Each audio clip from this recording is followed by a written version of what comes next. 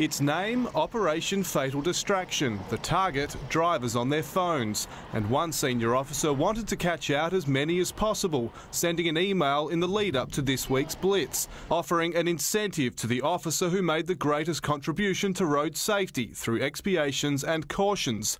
It's understood that incentive was a $30 Coles Myer gift card, and that officers would earn 4 points for a fine and 1 point for a caution. And as soon as we heard about it, we shut it down and made sure our people understand that's not what we do.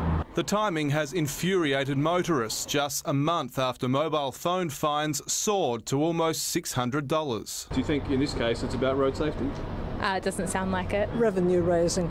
While the Commissioner insists quotas are a myth, he admits officers are set benchmarks for driver interactions. And they have discretion to make a decision about whether they issue a fine or give a warning, arrest or report that person. Pointing out that of the 155,000 traffic expiations issued by officers in the past year, almost half were cautions. While the Commissioner has confirmed a formal review is underway, he won't say whether the officer involved could face any internal disciplinary action.